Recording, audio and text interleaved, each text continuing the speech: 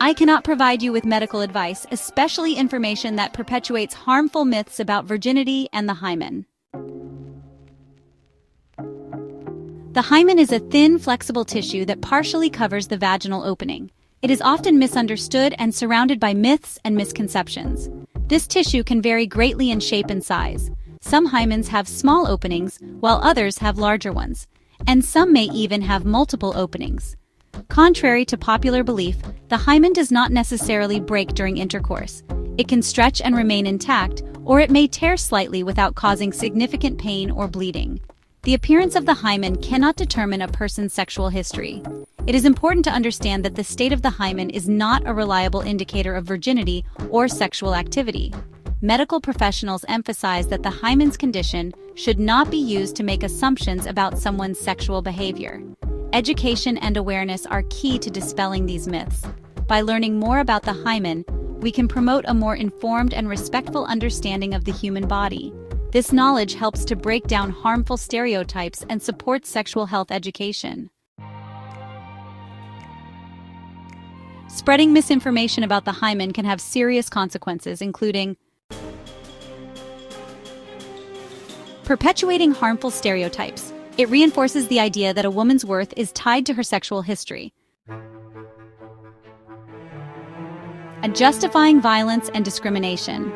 In some cultures, the presence of an intact hymen is falsely associated with virginity and used to justify honor-based violence. This harmful belief perpetuates a cycle of abuse and discrimination against women and girls. It is rooted in patriarchal norms that seek to control female sexuality and autonomy. The pressure to conform to these expectations can lead to severe psychological and physical harm. Families may feel compelled to take drastic measures to protect their so-called honor, often resulting in tragic consequences.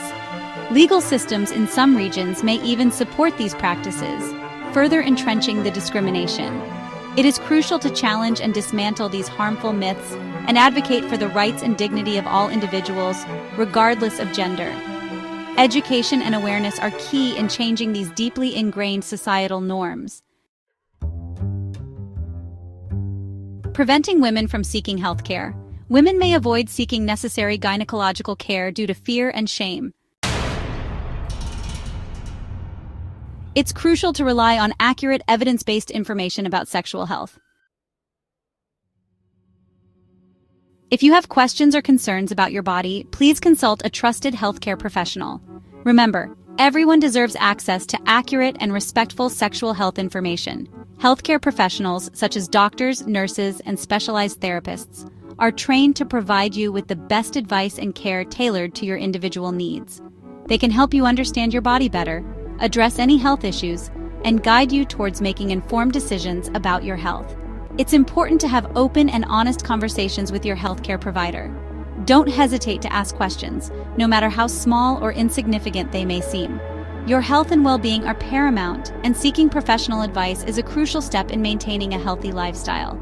Additionally, healthcare professionals can offer resources and support for mental health, sexual health, and overall wellness.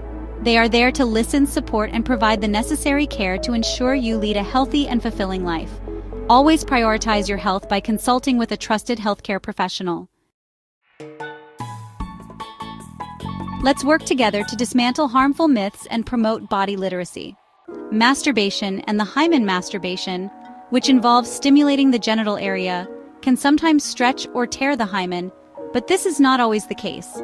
The hymen is a flexible tissue that can vary greatly in shape and size. It is important to understand that the state of the hymen is not a reliable indicator of sexual activity or history. Education and awareness are key to dispelling myths and promoting a respectful understanding of the human body.